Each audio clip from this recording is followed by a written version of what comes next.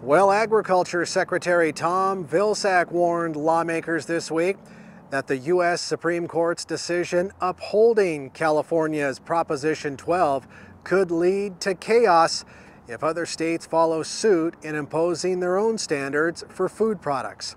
Vilsack told House Ag Committee members he wasn't sure that this Congress was going to be able to pass legislation to address such laws with due respect because of the ongoing political gridlock.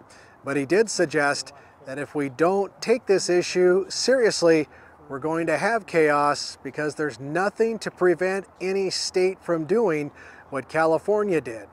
Of course, Proposition 12 banned the practice of confining sows used for producing pork that's sold in California, and also imposed regulations on producers of veal calves and eggs. That's a look at your farm and ranch news. Have a great day. The preceding news segment was produced for MTN by the Western Ag Network.